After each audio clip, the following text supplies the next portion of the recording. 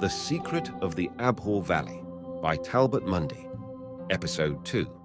We should ascend out of perversity, even as we ascend a mountain that we do not know, with the aid of guides who do know. None who sets forth on an unknown voyage stipulates that the pilot must agree with him as to the course, since manifestly that would be absurd. The pilot is presumed to know. The piloted does not know. None who climbs a mountain bargains that the guide shall keep to this or that direction. It is the business of the guide to lead. And yet, men hire guides for the spiritual journey, of which they know less than they know of land and sea, and stipulate that the guide shall lead them thus and so, according to their own imaginings. And instead of obeying him, they desert and denounce him, should he lead them otherwise. I find this of the essence of perversity. From the Book of the Sayings of Tsiang Samdup. Chapter 4.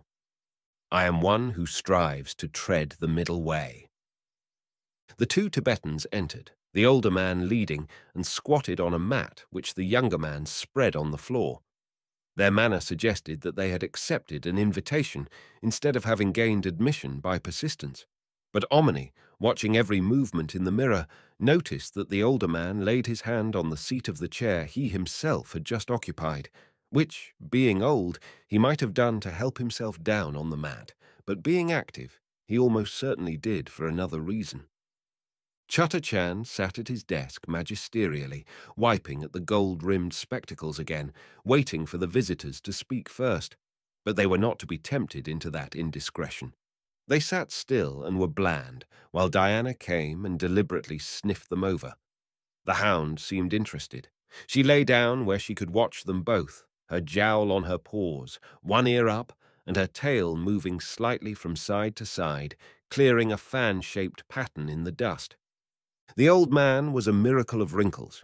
He resembled one of those Chinese statuettes in ivory, yellowed by time, that suggest that life is much too comical a business to be taken seriously, much too serious a business to be cumbered with pride and possessions. He was a living paradox in a long, snuff-coloured robe, the ends of which he arranged over his lap, leaving the hairy, strong legs of a mountaineer uncovered. He helped himself to an enormous quantity of snuff from an old Chinese silver box that he presently stowed away in a fold of his garment. The pungent stuff appeared to have no effect on him, although Diana, catching a whiff of it, sneezed violently, and Chutta-Chand followed suit. The young man was another ivory enigma, absolutely smooth in contrast to the elder's wrinkles, and much paler. He too wore snuff-coloured clothes. His head was wrapped in a turban of gorgeously embroidered brown silk, in contrast to the other's monkish simplicity, and the cloth of which his cloak was made seemed to be of lighter and better material than the older man's. He was remarkably good-looking, straight-featured and calm, placid, not apparently from self-contentment, but from assurance that life holds a definite purpose, and that he was being led along the narrow road. There was an air of good temper and wisdom about him, no apparent pride nor any mean humility. His eyes were blue-grey, his hands small, strong and artistic. His feet, too, were small, but evidently used to walking. He was in every dimension smaller than the older man, unless mind is a dimension. They appeared to be equals in mental aroma, and they exuded that in the mysterious way of a painting by Goya y Lucientes. "Well, what do you want?" Chutta-Chand asked at last in English. It was a ridiculous language on the face of it to use to a Tibetan, but the older man had been using English in the outer shop, and Chutta-Chand knew no Prakrit dialect. The answer, in English devoid of any noticeable accent, was given by the older man in a voice as full of humour as his wrinkled face. "The piece of jade," he said, unblinking, ending on a rising note that suggested there was nothing to explain, nothing to argue about, nothing to do but be reasonable. He snapped his fingers, and Diana, normally a most suspicious dog, came close to him. He ran his fingers through her hair, and she laid her huge jowl on his knee. Chutta-Chand crossed and uncrossed his legs restlessly. "I haven't it," said the jeweller. "Besides, you would have to tell me that is, You would have to establish first by what right you make such a demand. You understand me?" "I have made no demand," the old man answered, smiling. His voice was sweetly reasonable. His bright old eyes twinkled. "You have asked what I want. I have told you." "Tell me who you are," said Chutterchand. "My son, I am a Lama. I am one who strives to tread the middle way." "Where from?" "From desire into peace. I mean, what place do you come from?" "From the same place that the piece of jade came from, my son. From the place to which he who desires merit will return it." "Is the jade yours?" asked Chutterchand. "Is the air mine? Are the stars mine?" the Lama answered, smiling as if the idea of possessing anything were a joke made by an inquiring child. "Well, what right have you to the piece of jade?" Chutterchand snapped back at him. He let the irritation through without intending it and smiled directly afterward in an attempt to undo the impression. But if the Lama had noticed the acerbity, he made no sign. "None, any more than you have," came the answer in the same mild voice. "None has any right to it. I have a duty to return it to whence it came, and a duty to you to preserve you from impertinence, if that may be. It is not good, Chutterchand, to meddle with knowledge before the time appointed for its understanding. He who would tread the middle way is patient, keeping both feet on the ground, and his head no higher than humility will let it reach. Be wise, O man of intellectual desires.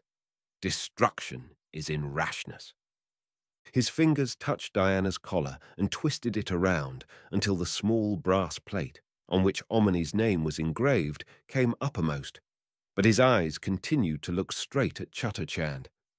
It was the younger man, squatting in silence beside him, his head and body motionless, whose bright eyes took in every detail of the room, not omitting to notice the movement of the Lama's hand.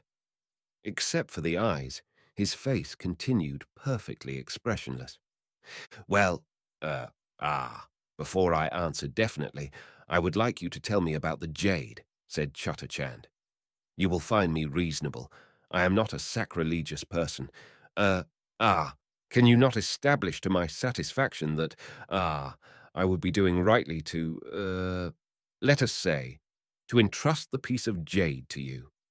"I think you know that already," said the Lama, in a voice of mild reproof, as if he were speaking to a child of whom he was rather fond. "What does your heart say, my son? It is the heart that answers wisely if desire has been subdued. I have come a very long way." "Desiring the piece of jade," sneered Chutterchand, regretting the sneer instantly, driving fingernails into the palm of his hand with impatience of himself. "True," said the Lama. "Desire is not easy to destroy. Yet I do not desire it for myself, and for you I desire peace and merit. May the Lord live in your heart and guide you in the middle way." The jeweler moved restlessly. The atmosphere was getting on his nerves. There was an indefinable feeling of being in the presence of superiority, which is irritating to a man of intellect. "You mean there will be no peace for me unless I give up the piece of jade to you?" he asked tartly. "I think that is so," said the Lama gently. "Well, it is not in my possession." "But you know who has it," said the Lama, looking straight at him. The jeweler did not answer, and the Lama's eyes beamed with intelligence. The young Tibetan moved at last and whispered in his ear. The Lama nodded almost imperceptibly, turning the dog's collar around again with leisurely fingers, whose touch seemed magically satisfying to Diana. He looked then once, sharply, at the big brass Buddha, let his eyes rest again on the jeweler's, and went on speaking. "What a man cannot do is no weight against him. It may be the hand of destiny preventing him from a mistake. The deeds a man does are the fruits that are weighed in the balance and from which the seeds of future lives are saved. Peace be with you. Peace refresh you. Peace give you peace that you may multiply it, Chutterchand." The Lama arose, and the younger man rolled up the mat. Diana jumped to her feet. Chutterchand made an attempt to get out of his chair with dignity, But the Lama seemed to have monopolized in his own person all the dignity there was in sight, which was embarrassing. Uh, ah, I appreciate the blessing. Uh, ah, are you going? But you haven't told me what I asked about the jade. Ah, would you care to come again? Perhaps. The Lama smiled, stroked Diana's head, bowed, so that his long skirt swung like a bronze bell, and one almost expected a resonant boom to follow, and led the way out, followed by the younger man, who smiled once so suddenly and brightly that Chutter-Chan's nervous irritation vanished. But it returned the moment they had gone. He jumped at the noise Omni made, pushing the brass Buddha away from the wall. "Damn them both!" he exploded. "Sahib, I hate to be mystified. I detest to be patronized. I feel I made myself contemptible. I could not think. I could not make my brain invent the questions that I should have asked." "You did pretty well," said Omni. "Seem home, girl." Diana's tail went between her legs, but she did not hesitate. She trotted out of the shop, stood still a moment on the sidewalk, sniffed, vanished. "Sahib, they will send someone to loot this shop of mine. Omoni—" "Tut-toot!" Those two didn't overlook one detail. The young one read my name on Diana's collar and whispered it to the Lama. The Lama knew I was behind the Buddha. He suspected something when he felt the chair seat and found it warm. "Worse and worse," said Chutter-Chan despondently. "To incur the enmity of such people is more dangerous than to tamper with my snakes." Chutter-Chan, his brain full of Western and Eastern science, his suit from London and his turban from Lahore, yearned to the West for protection from Eastern mystery. Omni, all English, steeped in the Orient for 20 years, had thrown his thought eastward and was reckoning like lightning in terms of Indian thought. They didn't suspect my presence until after they came in here. "Shut up, Chutter-Chan. Listen to me. They'll have brought a man to watch outside the shop and follow anyone who follows them. They can't have cautioned him about the dog because they didn't know about the dog, and they would never suspect a dog of having enough intelligence. Their man will be still out there watching the shop door. Wait here." He ran into the outer shop, hid behind one of the curtains at the door, and stood facing the mirror that gave him a view of the constable's back and of 50 yards of crowded street, including the sidewalk opposite. The constable appeared to be intently watching somebody, and in less than a minute, Omni picked out the individual, a tall, good-looking, boy-faced hillman in a costume that suggested Bhutan or Sikkim, shapeless trousers and a long robe over them with a sort of jacket on top of that. He was trying to look innocent, which is the surest way of attracting attention, and he was so intent on watching the shop door that passers-by continually bunted into him, whereat he seemed to find it hard to keep his temper. Omni watched him for a minute or two and then spoke to the policeman through the curtain. The policeman nearly gave the game away by turning his head to listen, but spat and scratched himself to cover the mistake. Omni repeated his instructions carefully, and the policeman strolled down street. Omni emerged and walked slowly in the opposite direction. Over the way, the hillman began at once to follow him, suiting his pace to Omni's. Omni crossed the street. So did the policeman. Omni turned and walked toward the hillman. The policeman followed suit, approaching from the rear. Omni came to a halt exactly in front of the hillman, feeling dwarfed by the man's big-boned stature and aware of the handle of a long knife just emerging through a slit in a robe that reeked strongly of ghee. The policeman, nervously fingering his club, halted to the hillman's rear, 6 feet away. Passers-by began to detect food for curiosity. There were searching glances and a palpable hesitation. There would have been a crowd in 60 seconds. "Come with me," said Omni in Prakrit. "Why?" asked the hillman, staring at him, wide-eyed with surprise at being spoken to in his own tongue. "Because if you do, no harm will come to you, and if you don't, you'll go to jail." The hillman's hand crept instinctively toward his knife, and the policeman made ready to swing for the back of his head with a hard-wood club. "Are you a fool that you don't know a friend when you meet one?" asked Omni. I have met enemies and women, and one or two whom I called master, and many whom I have mastered, but never a friend yet, the hillman answered. Who art thou? Come with me and learn, said Omni. The hillman hesitated, but the crowd was distinctly beginning to gather now, a little way off, not sure yet, but alert for the first hint of happenings. It grew clear to the hillman that escape might not be easy. I fear no man, he said, turning his head and recognizing the policeman, who was hardly 2/3 his size. He spat eloquently for the policeman's benefit, missing him neatly by about the thickness of a knife blade. Whither? He asked then, looking straight into Omni's eyes. Omni led the way across the street into Chutterchand's shop, where he halted to let the hillman go in first. Nay, lead on, said the hillman, stepping aside. No, for you have a weapon, and I have none. Moreover, I have said I am a friend, and I prefer to be a living friend rather than a dead one. Go in first, laughed Omni. The hillman laughed back.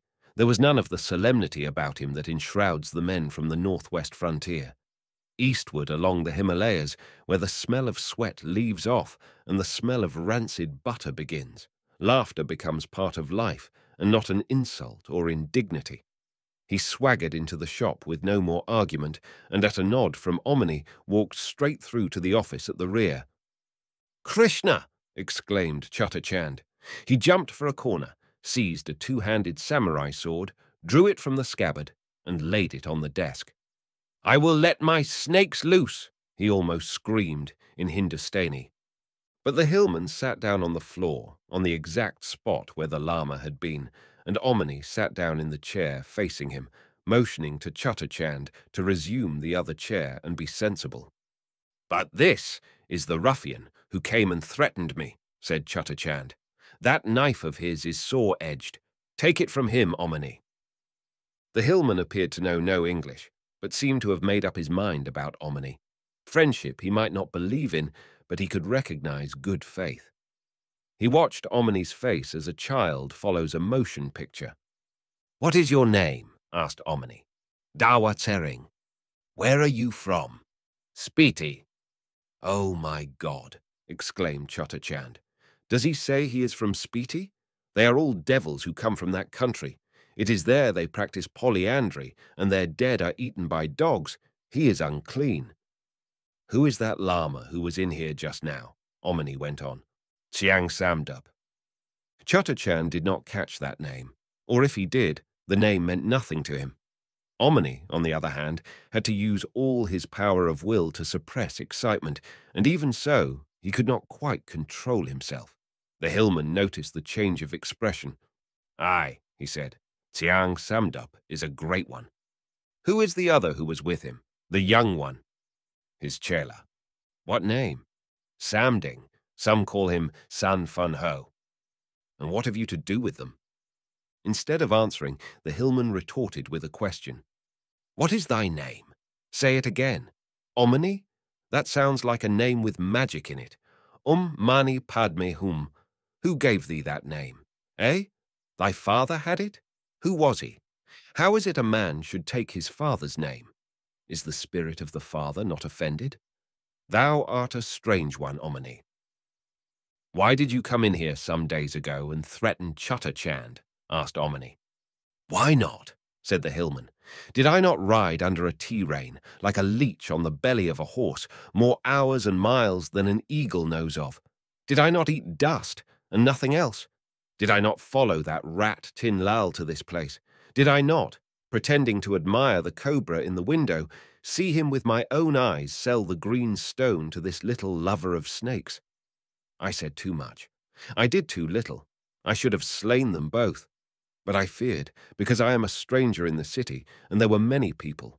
Moreover, I had already slain a man, a Hindu, who drove an iron car and broke the wheel of the cart I rode in. I slew him with a spoke from the broken wheel, and it seemed to me that if I should slay another man too soon thereafter, it might fare ill with me, since the gods grow weary of protecting a man too often.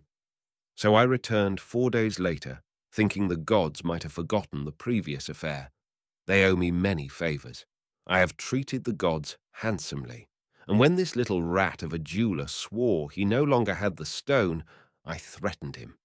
I would have slain him if I thought he really had it, but it seemed to me he told the truth, and he promised to get the stone back from someone to whom he had entrusted it.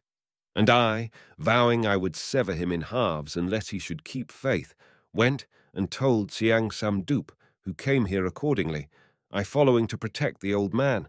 I suppose Siang Samdup now has the stone. Is that so? He shall have it, said Omini.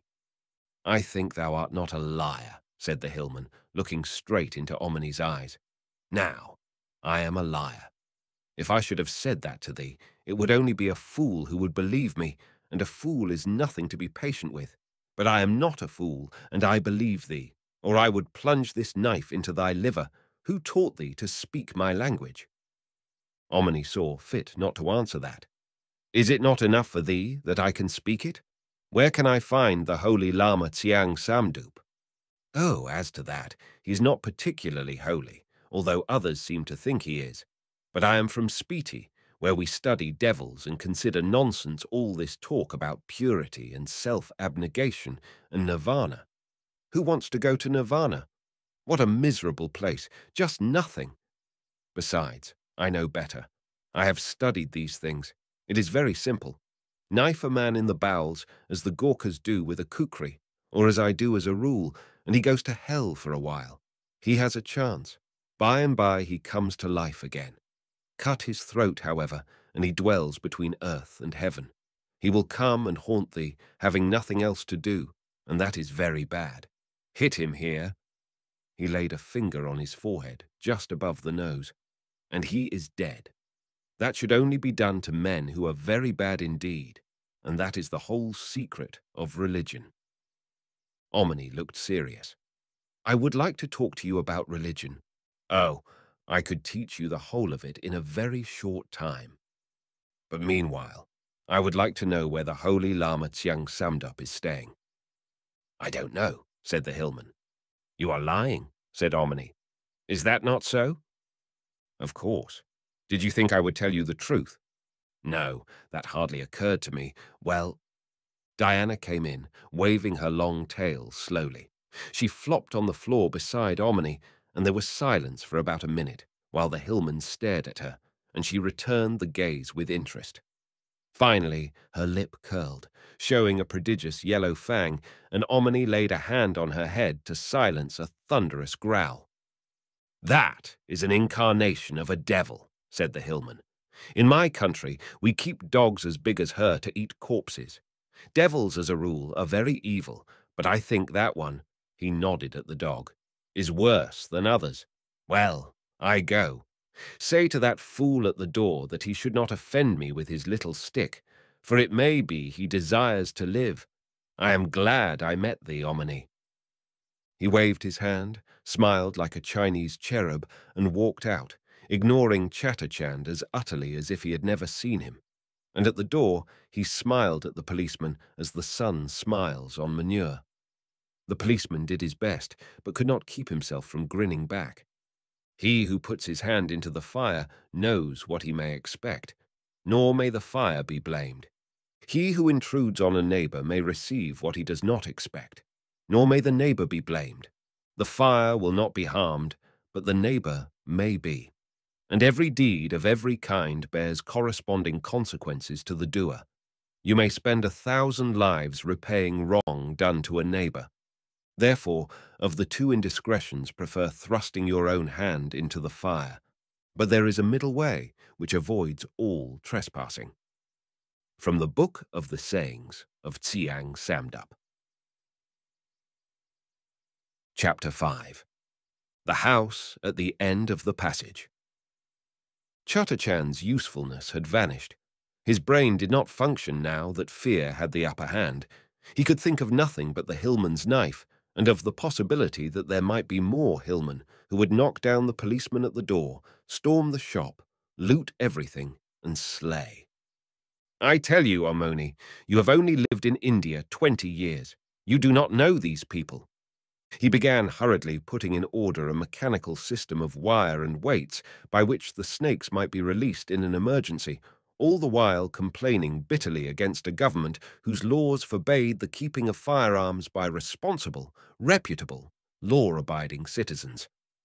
Omni laughed and walked out with both fists in his pockets, preceded by Diana, who was a lady of one idea at a time, and that one next door to an obsession. She had seen 'em home. Ergo, she should now show Omni where home was, and he was quite satisfied to follow her. To have tracked Dawatsering the hillman would simply have been waste of time, for the man would soon see he was followed, and would almost certainly play a great game of follow my leader all over town.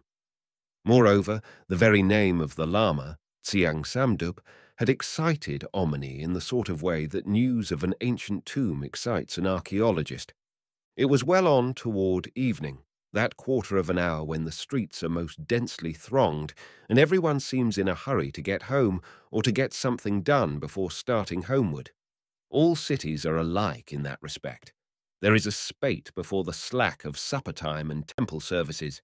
The hound threaded her way patiently through the crowd and turned down a narrow thoroughfare past fruit and vegetable shops, where chafferers were arguing to cheapen produce at the day's end, and all the races of the Punjab seemed to be mixed in tired confusion, faded and ill-tempered because the evening breeze had not yet come, and walls were giving off the oven heat they had stored up during the day. There was no especial need to take precautions. Sufficient time had elapsed since the Lama and his young companion left the Chandni Chowk to convince them they had not been followed, and in any case, the most ill-advised thing Omni could have done would have been to act secretively. A man attracts the least attention if he goes straight forward. Those who noticed him at all admired or feared the dog, and she paid no attention even to the mongrels of her own genus, who snarled from a respectable distance or fled down alleyways. Diana turned at last down suffocating passages that led one into another between blind walls, where death might overtake a man without causing a stir a dozen yards away. But if you think of death in India, you die. To live, you must think of living, and be interested. One of the passages opened at last into a square, whose walls were built of blocks that had been quarried from the ancient city, for cities surrender themselves to posterity, even as human mothers do. The paving was of the same material, still bearing traces of the ancient carving, but rearranged at random so that the pattern was all gone. At the end of the courtyard was a stone building of 3 stories, whose upper windows overlooked it.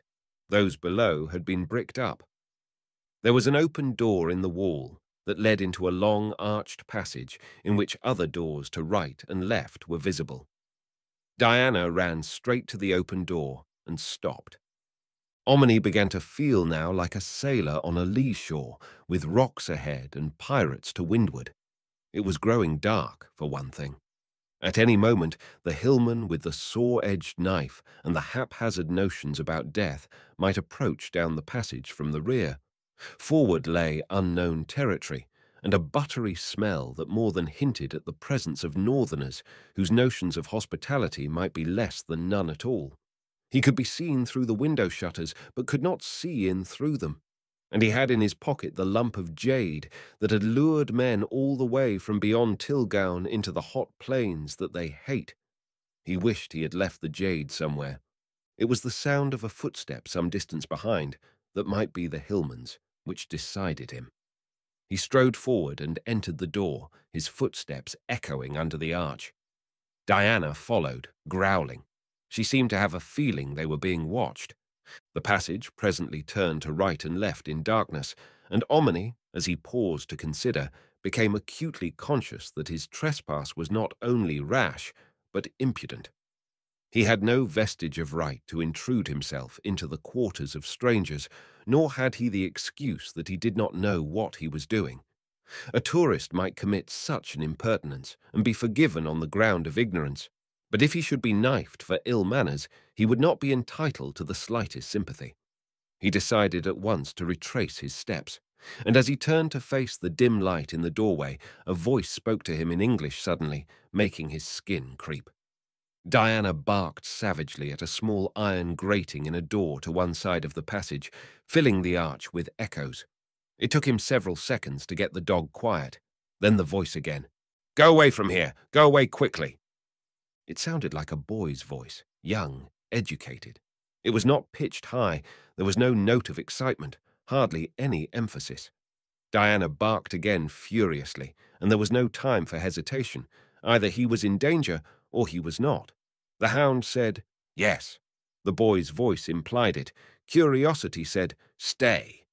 Common sense said, "Make for the open quickly." Intuition said, "Jump." And intuition is a despot whom it is not wise to disobey. He reached the courtyard neck and neck with Diana, who nearly knocked him over as she faced about savagely with every hair bristling, fangs bared, eyes aglare.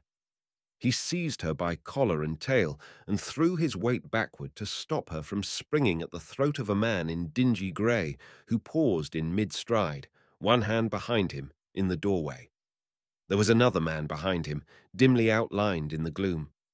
Their faces, high cheek-boned and fanatical, almost Chinese, were fiercely confident, and why they paused was not self-evident, for the man who held a hand behind his back was armed and with something heavy, as the angle of his shoulder proved. Diana saved that second. Her animal instinct was quicker than Omni's eye, that read anticipation in the faces in front of him. She nearly knocked Omni over again as she reversed the direction of effort, broke the collar hold and sprang past him, burying her fangs in something. Omni knew that gurgling, smothered growl.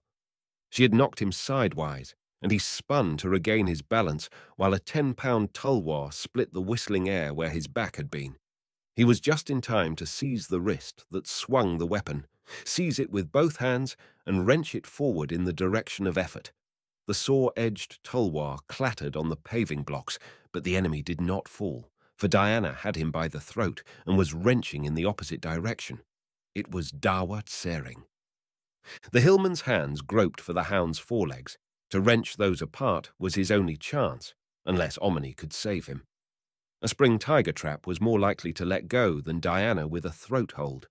Omni took the only chance in sight. He yelled, "Guard!" to Diana and crashed his fist into the hillman's jaw, knocking him flat on his back as Diana let up for a fraction of a second to see what the new clangor might be. He seized her by the tail then and dragged her off before she could rush in to worry her fallen foe. Her turn again. Struggling to free herself, she dragged Omni in a half-circle, nearly pulling him off his feet as the man in the doorway lunged with a long, old-fashioned sword. The third man seemed to prefer discretion, for he still lurked in the shadow, but the man with the sword came on, using both hands now and raising the sword above his head for a swipe that should finish the business. There was nothing for it but to let Diana go. Omni yelled, "Guard!" again, and jumped for the saw-edged tulwar that had clattered away into the shadow. His foot struck it, and he stooped for it as the swordsman swung. The blow missed. Diana seized the foe from behind and ripped away yards of his long cloak.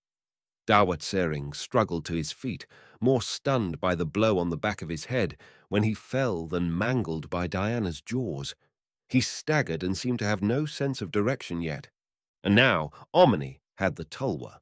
He was no swordsman, but neither was his antagonist, who was furthermore worried by Diana from the rear. "Guard, girl!" Omni yelled at her, and discipline overcame instinct. She began to keep her distance, rushing in to scare the man and scooting out of reach when he turned to use his weapon. The third man possibly had no sword, for he still lurked in the doorway. Omni ran, calling Diana, who came bounding after him, turning at every third stride or so to bark thunderous defiance. The strange thing was that no crowd had come. The walls had echoed Diana's barks and Omni's sharp yells to her that must have sounded like the din of battle in the stone-walled silence. It was almost pitch dark now, and there were no lights from the upper windows, although the glow of streetlights was already visible like an aura against the sky. The whole affair began to seem like a dream, and Omni felt his hip pocket to make sure the jade was still there. He paused in the throat of the narrow passage by which he had come, sent the hound in ahead of him, and turned to see if he was followed. He heard footsteps and waited. In that narrow space, with Diana to guard his back, he felt he could protect himself with the tulwar against all comers. But it was only one man, Dawat Sering, holding a cloth to his throat and walking unsteadily. "Give me back my weapon, Amoni." The words, spoken in Prakrit, were intelligible enough but gurgled, as if his throat was choked and hardly functioning. Diana tried to rush at him, but Amoni squeezed her to the wall and grabbed her collar. "Down!" he ordered, and she crouched at his feet, growling. "Aye, hold her! I have had enough of that incarnated devil. Give me my knife, Omni." "You call this butcher's axe a knife? You rascal! It's not a minute since you tried to kill me with it." "Aye, but that is nothing. I missed. If you were dead, you might complain. Give me the knife and be off." Omni laughed. "You propose to have another crack at me, eh?" "Not I. Those llamas are a lousy gang. They told me I could come to no harm if I obeyed them and said my prayers. Their magic is useless. That she-devil of thine has torn my throat out. I doubt if I shall ever sing again. Give me the knife, and I will go back to the hills. I wish I had never left Spiti." "I told you I am a friend," said Omni, spearing about in his mind for a clue as to how to carry on. "Aye, I wish I had believed you. Give me the knife." "Do you know your way around Delhi?" "No, may devils befoul the city. That is, I know a little. I can find my way to the tea rain." Omni felt in his pocket, found an envelope, and penciled an address on it in bold, printed characters. "Midway between 10 and 11 o'clock tonight, go out into the streets and get into the first gharry you meet. Give that to the driver. If the driver can't read it, show it to passers-by until you find someone who can. Then drive straight to that address, and I will pay the gharry-wala. If your throat needs doctoring, it shall have it. And my knife? I will return it to you tonight at that address." "All right.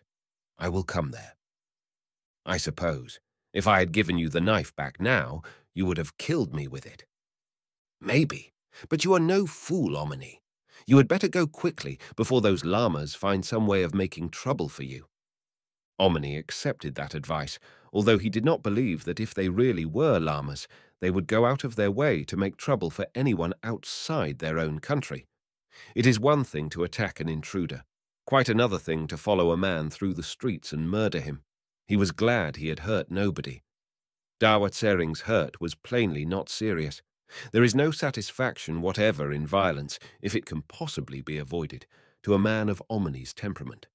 He walked in a hurry along the narrow, winding passageways and found the street again, bought food for Diana, gave her the package to carry, for she was temperamentally dangerous in a crowd after having used her jaws in action unless given something definite to do, and after 15 minutes' search found a gharry, in which he drove to McGregor's office. McGregor was not there, so he pursued him to his bungalow, where he fed Diana and examined Curios for 15 minutes before deciding what to say. McGregor understood that perfectly. He might not know Omni as he knew files, the law of probabilities and criminal statistics. He might, from deep experience, mistrust his own opinion. But he did know that when Omni poked around in that way, picking up things and replacing them, it was wise to wait and not ask questions. He smoked and watched his servant putting studs into a clean dress shirt. "Have you one man you can absolutely bet on, who could take a package to Tilgaon and could be trusted not to monkey with it on the way, or lose it, or let it get stolen?" he asked at last. "Number 17. Aaron Macaulay, the Eurasian, is leaving for Simla on tonight's train. He would probably want to spend a day or two in Simla, but he could go on to Tilgaon after that. He's quite dependable." "Yes, I trust Aaron Macaulay. I want a small box, stout paper, string, and sealing wax." McGregor produced them and watched Omni wrap up the piece of jade and seal it with his own old-fashioned signet ring. He addressed the package to Miss Hannah Sanburn at the Tilgaon mission. "Better tell Macaulay it contains banknotes," said Omni.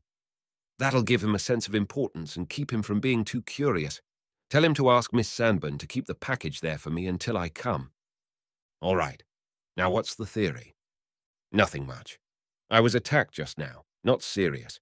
The man who got the worst of it will join us after dinner. I'll give you all the grisly details then. Might possibly surprise you. See you again at Mrs. Cornet Campbell's." "Who is a fountain of surprises?" said McGregor, smiling. "Meanwhile, how about protection? Do you want a bodyguard?"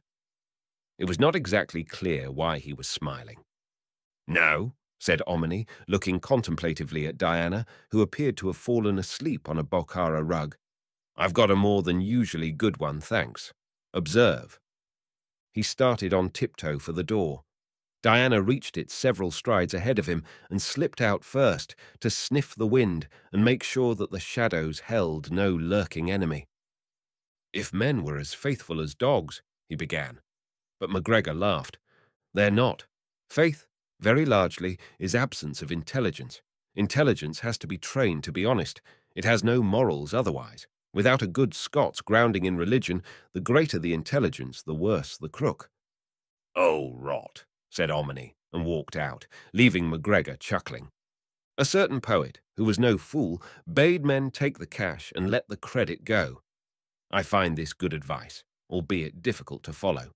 Nevertheless, it is easier than what most men attempt. They seek to take the cash and let the debit go, and that is utterly impossible. For as we sow, we reap. From the Book of the Sayings of Tsiang Samdap. Chapter 6. Misish Anbun is mad. Even since the armistice, when military glory topped the rise and started on the downgrade of a cycle, there are still worse fates than being wealthy in your own right and the wife of a colonel commanding a lancer regiment, even if your children have to go to Europe to be schooled and your husband is under canvas half the time. And there are much worse fates than dining with Mrs. Cornet Campbell anywhere, in any circumstances. To be in a position to invite yourself to dinner at her Delhi bungalow means that, whatever your occupation, you may view life now and then from the summit, looking downward. Viceroys come and go. Mrs. Cornet Campbell usually educates their wives. They say she knows everything, even why the German Crown Prince once cut short a tour of India, and that, of course, means she is no longer in the bloom of youth, and never indiscreet, for you don't learn state secrets by being young and talkative. Omni is one of her pet cronies, though they rarely meet, which is the way things happen in India. He looks such a blunt, old-fashioned bachelor in a dinner jacket, dating from away before the war. The contrast he creates with modern artificial cynicism is so satisfying, and he so utterly lacks pose or pretense that he brings out all her vivacity, which is apt to be chilled when imitation people assume manners for the sake of meals. The talk, for the hour while dinner lasted, was of anything in the world but ring-ding llamas and the arbor country. Omni was probed for epigrams, coined in the depths of his forest, that should make John McGregor wince and laugh, such statements as that, "You can look for faults or virtue. Vultures prefer ullage. Suit yourself. A man sees his own vices and his own virtues reflected in his neighbour. Nothing else. Another's crimes are what you yourself would commit under equally strong pressure. His virtues are greater than your own, if only because they're less obvious. The most indecent exhibition in the world is virtue without her cloak on." Not polite, exactly, particularly not to the chief of the Secret Service, but not tainted by circumlocution. And again, they say the fact that people work entitles them to vote. Horses work harder than men. Soapbox nonsense. The only excuse for work is that you like it, and the only honest objection to loafing is that it's bad for you. John McGregor, in the rare hours when he is not feeling the pulse of India's restless underworld, is an addict of the wee free kirk with convictions regarding the devil. "A personal devil?" said Omni. "I wish there was one. Hell breeds more dangerous stuff than that. If I thought there was a devil, I'd vote for him. He'd clean up politics." John McGregor, ganglion of India's crime statistics and acquainted with all evil at first hand, was shocked, to Mrs. Cornet Campbell's huge delight. "Now, John, what have you to say to that?" McGregor cracked a nut nervously and sipped at his Madeira. He could find a host of half-baked theorists to praise him for the blasphemy, he said deliberately. But the ultimate appalling circumstance of being damned is a high price for applause. Omni laughed. I'd rather be thought damned by a man I respect than be praised by damned fools, he retorted. We three will meet beyond the border, Mac. I'm looking forward to it. I can't see anything unpleasant in death, except the morbid business of dying. May there be no moaning at the bar when I put out to sea. It looks as if I might be the first of the three of us to take that trip. So, by a roundabout route, the conversation drifted to its goal. Over her shoulder, at the piano, in the rose and ivory music room after dinner, Mrs. Cornet Campbell tossed the question that brought secrets to the surface. John says you are going to the Abhor country. John McGregor's eyes glowed with anticipation, but he crossed his legs and lit a cigarette, throwing himself back into the shadow of an antique chair to hide the smile. Going to try, said Omni. My sister and Fred Terry disappeared up there 20 years ago. They left no trace. Are you sure? She went on playing from Chopin, and Omni did not notice the inflection of her voice.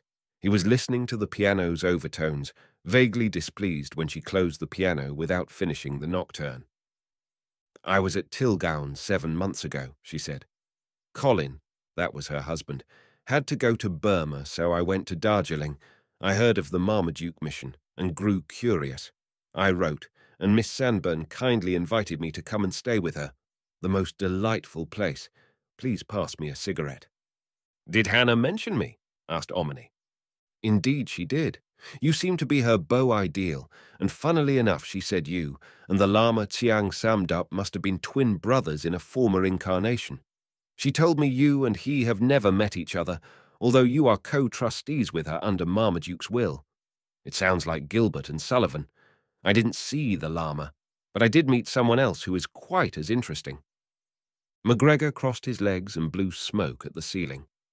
How well do you know Miss Sanborn? Asked Mrs. Cornet Campbell at the end of a minute's silence. She was watching Diana, stretched out on the bearskin, hunting gloriously in a dream Valhalla. If she saw Omni's face, it was through the corner of one eye. Oh, as well as a man can ever hope to know a very unusual woman, said Omni. That doesn't go deep, does it? I admit I suspected you at first. Then I remembered how long I have known you and, well, you're unorthodox, and you're a rebel, but I couldn't imagine you leaving a child nameless. What on earth do you mean? Asked Omni. So I suspected Marmaduke, naturally, but all sorts of dates and circumstances turned up quite casually, which eliminated him. I was at Tilgown a whole month before I was quite sure that Miss Sanborn is not a mother. I was almost disappointed.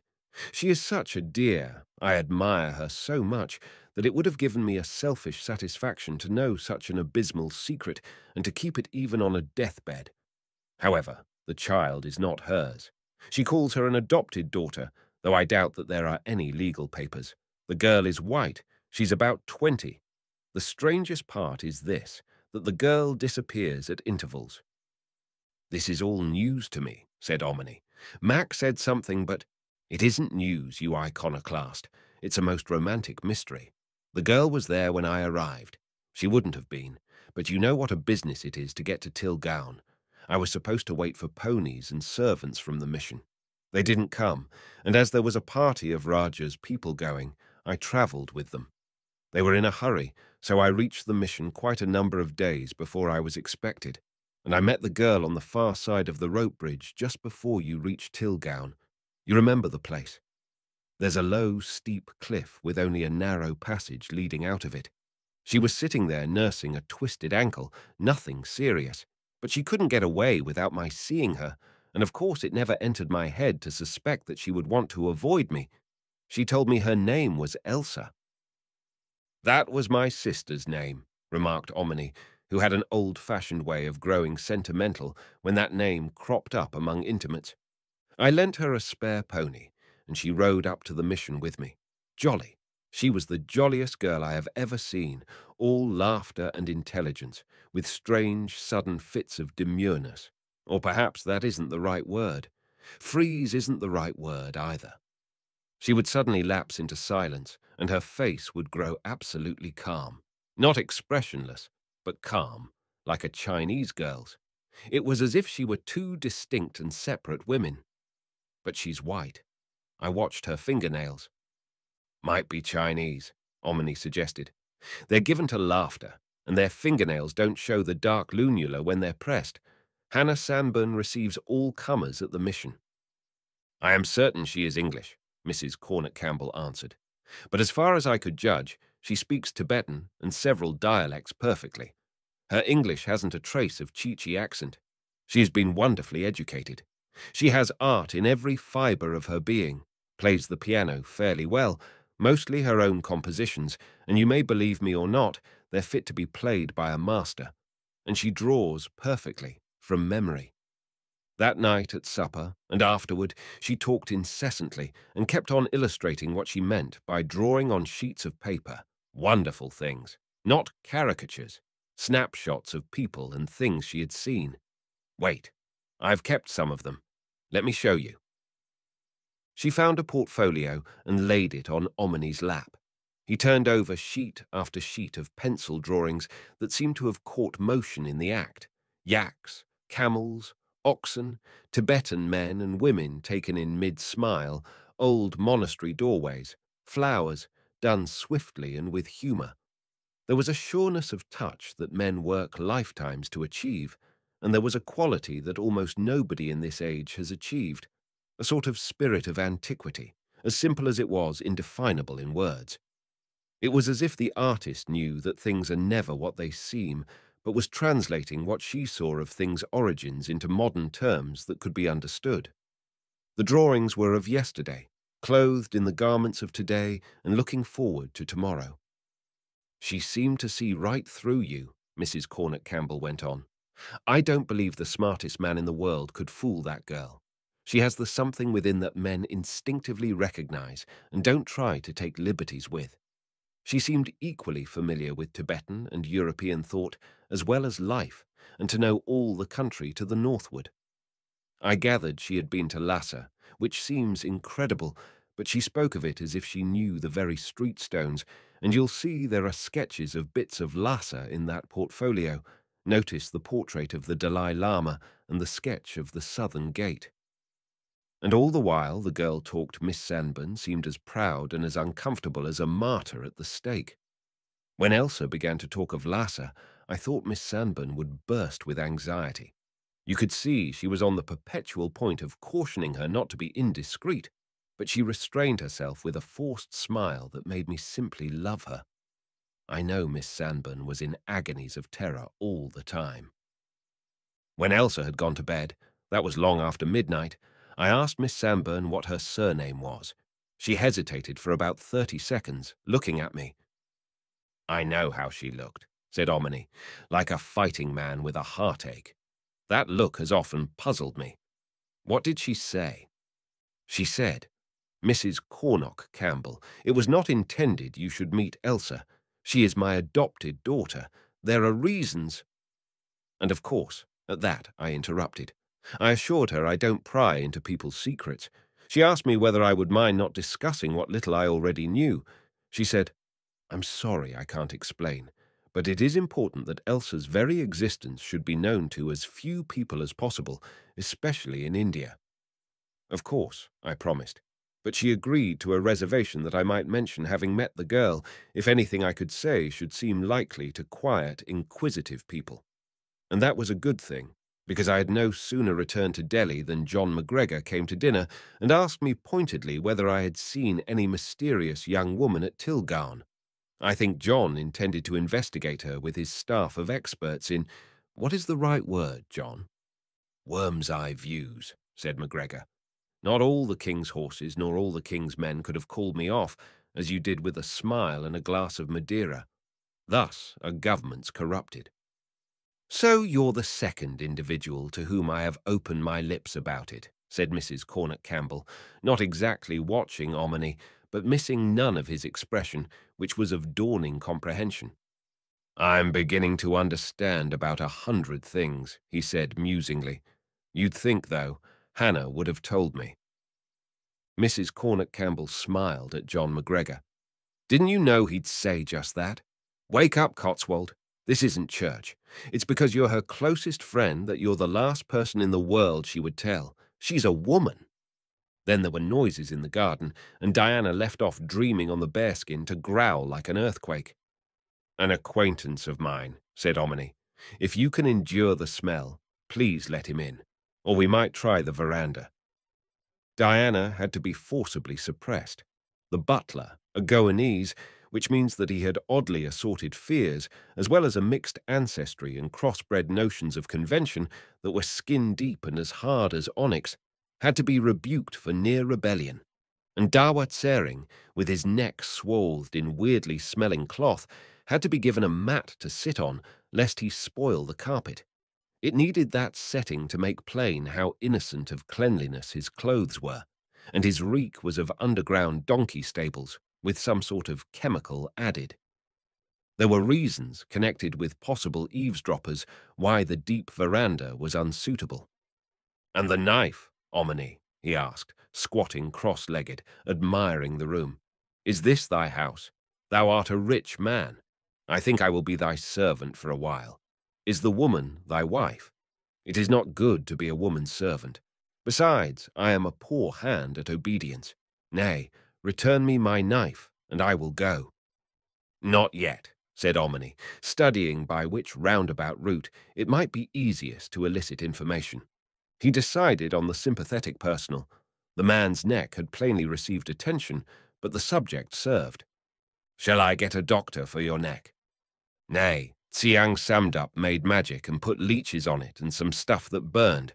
Lo, I recover. You mean the holy Lama Tsiang Samdup? The Ring-Ding Gelong Lama? He who was at Chutter Chan's this afternoon? Omni knew quite well whom he meant, but he wanted to convey the information to the others without putting the hillman on guard. By the look in the hillman's eye, his mood was talkative, boastful, a reaction from the failure of the afternoon. Aye, the same. I should have thought his cello would have attended to that. Samding? Nay, they say that fellow is too sacred altogether. Not that I believe it. I could cut his throat and show them he dies gurgling and whistling like any other man. But the Lama looks after him like an old wife with a young husband, and the boy mayn't soil his fingers. Rebuke thy dog, Omni. She eyes me like a devil in the dark. So that is better. Oh, hey, I wish I had never come southward.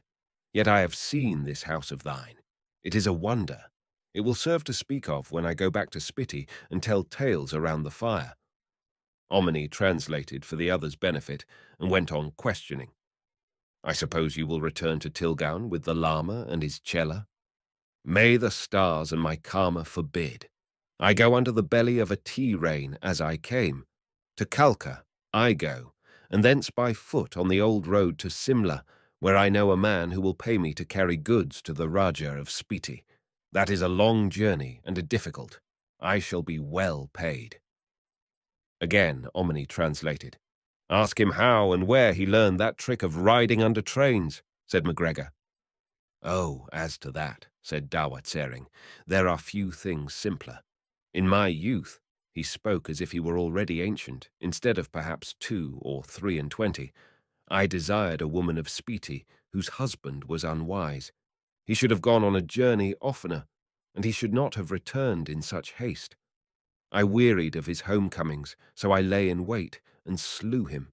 And the Rajah of Spiti, who is a jealous man, liking to attend to all the slaying in that country, which is nevertheless too much for one individual, even if he does have an army of 50 men, fined me 300 rupees.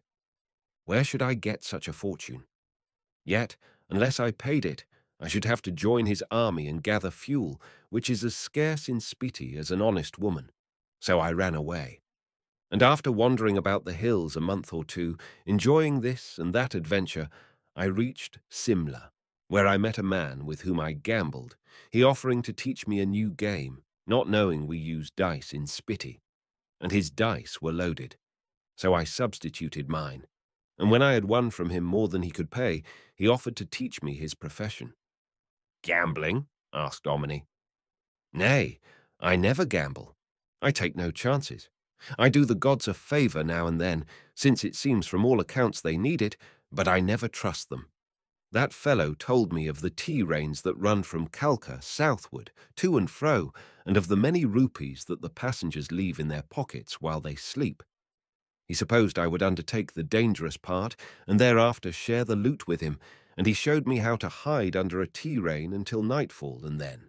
But it was easy, and I found out after a while where he hid the half of our profits, which he claimed as his share after I had done all the climbing in and out of windows in the dark. So I took what he had hidden, and, what with my own savings, the total amounted to more than 1,000 rupees. Then I returned to Spiti, and I buried the money in a certain place, and went to the Rajah and lied to him, saying I had earned the amount of the fine as a woodcutter, but that a certain one, who was always my enemy, had stolen the money from me on the very first night that I returned.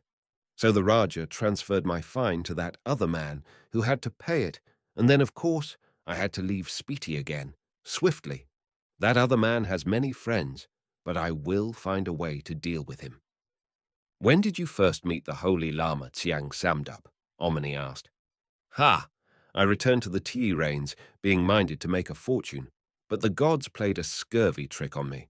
I was doing nicely, but on a certain night a fool of a policeman pounced on me at an station just as I was crawling in under the wheels. He dragged me out by the leg, and it was not a proper time to kill him, since there were many witnesses. So I raised a lamentation, saying I would ride to Delhi to the bedside of a friend, and that I had no fare. And lo, the Lama Tsiang Samdup stepped out of the tea rain and paid my fare, praying that I would permit him thus to acquire merit. So I rode with him to Delhi, he questioning me all the night long, and I at my wits' end to invent sufficient lies wherewith to answer him. And in Delhi, I being a stranger in the city, he set out with me to help me find my friend. And there being no friend, we naturally did not find him, whereat the Lama wept. So it seemed to me he was a man who needed someone to look after him. Moreover, he was certainly a very rich man, and I had not yet thought of a way of defeating my enemy in Spiti. Restrain thy she-dog, Omoni. I like not the look in her eye. Omni put Diana outside with orders to guard the front door. "How long ago did this happen?" he asked, forcing himself to look only vaguely interested as he resumed his seat. "Oh, maybe a year ago, or longer. The time passes. I agreed to serve the Lama for a while, although he wearied me with his everlasting lectures about merit and the wheel and the gods know what else. Also, he keeps low company, actors and singers and such folk. When he left me at Tilgaon on his way northward, I was well content to rest from him a while. He gave me money, of which he has plenty, although he is much too careful with it. And there were good-looking girls at the mission, which is a marvel of a place with a high wall. But I saw how to climb the wall. So it came about that there was trouble between me and Mrs. Anbun, she who is abbess of the place, a bold woman who was not afraid to stand up to me and speak her mind. Lo, I showed her my knife, and she laughed at it. I speak truth. So by the time the Lama came back from the north, I was a byword and a mockery among the people of Tilgaon, who are a despicable lot, but prosperous, and full of a notion that Mrs. Anbun is the cause of all good fortune. And she, of course, being a woman and unmarried, which is witchcraft, told tales to the Lama about me when he returned, whereat he, the old fool, was distressed, saying he was answerable, in that he had left me there during his absence. He spoke much about the wheel and merit and responsibility.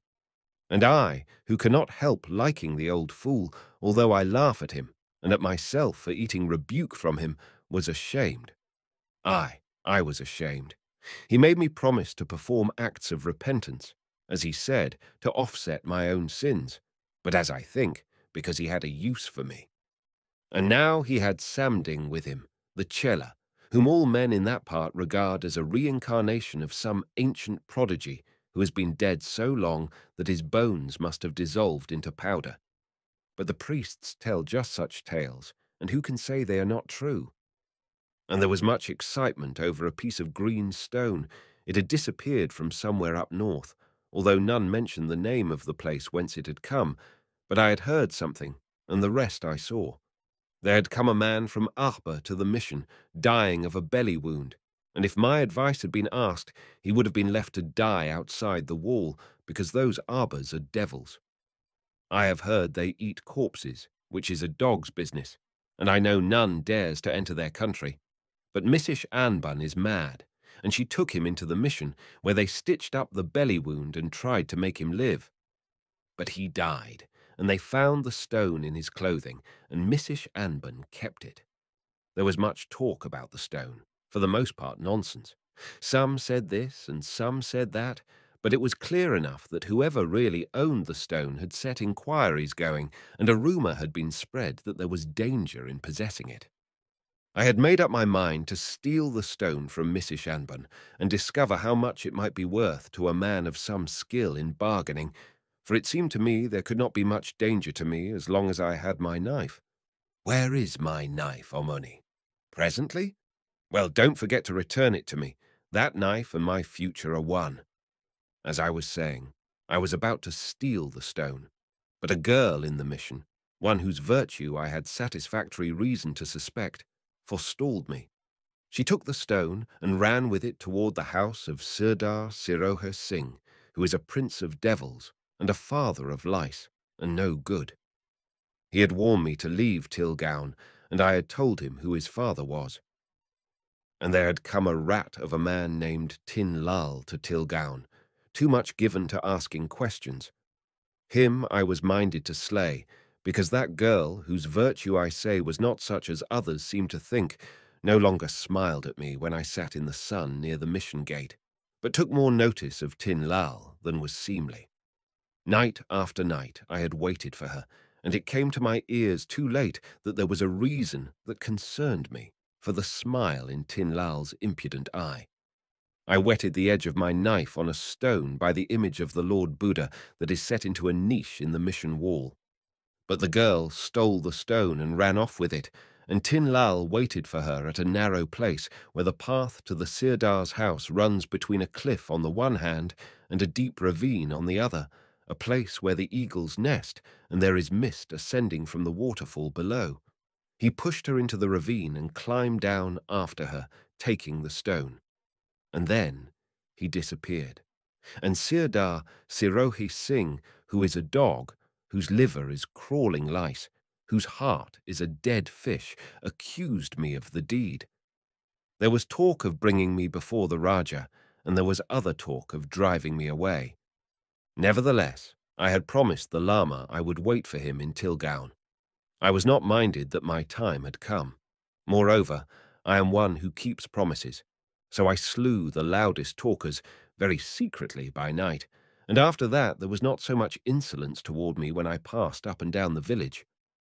Oh, but I was weary of Tilgaon, and when the Lama came, he at first believed I had slain the girl and stolen the stone. But he is not entirely a fool in all respects, and the Chela Samding has more brains than a grown man with a beard down to his belly. It was the Chela who said that if I had in truth stolen the stone, I would certainly have run away with it, and not have stayed in Tilgaon like an eagle hatching eggs. And the Lama, having listened to a million lies and discovered the truth like a bird in the mist among them, told me I might earn much merit by following the trail of Tin Lal to the southward and recovering the stone. The Lama Tsiang Samdup said to me, "Slay not, but obtain the stone from Tin Lal, and I will pay thee more for it than any other dozen men would pay." And he named a price, a very great price, which set me to dreaming of the girls in Spiti, and of a valley where I am minded some day to build a house. So I, having furthermore a grudge of my own against Tin Lal, agreed, and I followed the rat Tin Lal to Delhi, where, as I have told you, I saw him, through the shop window where the snake is, sell the stone to Chutter Chand, the jeweller. But the Lama and Samding had come to Delhi likewise, and to them I told what I had seen, having lost sight of Tin Lal in the crowd. And now give me back the knife, Omani, that I may hunt for Tin Lal. I have an extra grudge against him. Has he not robbed me of the price the Lama would have paid me for the stone? Oh, my honour and my anger and his end are one. Give me the knife, Omani. The hillman smiled winningly, as one who has talked his way into a hard man's heart. He held his hand out, leaning forward as he squatted on the mat. "Tin Lal is in the jail," said Omni. "Oh, is that so? That makes it easy. I will wait outside the jail. They will not keep him in there forever." "What is that house, where you tried to kill me this afternoon?" Omni asked. "A place kept by Tibetans, where the Lama stays when in Delhi. That is where the actor people come to see him." "Why did you attack me?" "Why not? You had said, 'The Lama shall have the stone.' Therefore it was clear to me that you must have it. Therefore, if I should take it from you, I could sell it to the Lama. I am no fool." Omni, with something like contentment in his eye, began to translate for the benefit of the others as much as he could remember of Dawa Tsering's tale, tossing occasional questions to the hillman to get him to repeat some detail. It was the company the Lama kept that seemed to interest him most. "If you like," said MacGregor, when the tale was finished, "I'll have those Tibetans searched." Omni was about to refuse that offer, but his words were cut short by an uproar on the porch. Diana, on guard and therefore unable to be tempted from her post, was barking like a battery of 6-pounders. He strode into the hall and listened, heard retreating footsteps, someone in no hurry, padding firmly on soft-soled shoes toward the garden gate. He opened the door. Diana glanced angrily at a long, narrow, white envelope that lay on the porch floor under the electric light and resumed her furious salvos at the gate. "So ho, old lady. Someone you knew brought a letter, eh? You weren't indignant till he threw it down and retreated. You never said a word while he was coming up the path." He wetted his finger and tested the hot night air. "Uh-huh, wind's toward you. Recognized his smell. That's clear enough. All right, good dog, on guard again." He picked up the envelope and walked into the house. "Did you tell the Lama where you were coming tonight?" he asked, standing over Dawa Tsering, looking down at him. "Aye, I did. Why not? How should I know, Omoni, that this was not a trap, and I with no knife to hack my way out of it? Suppose that you had thrown me in the jail, who should then have helped me unless the Lama knew? I am no fool." "Did you tell him I said he shall have the green stone?" "Nay. How often must I say I am no fool? Would he buy the stone from me after I had told him you said he shall have it?" "The letter! The letter!" exclaimed Mrs. Cornet Campbell. "Are you made of iron, Cotswold? How can you hold a mysterious letter in your hand without dying to know what is in it? Give it to me. Let me open it if you won't." Omni passed it to her. John MacGregor lit another cigarette.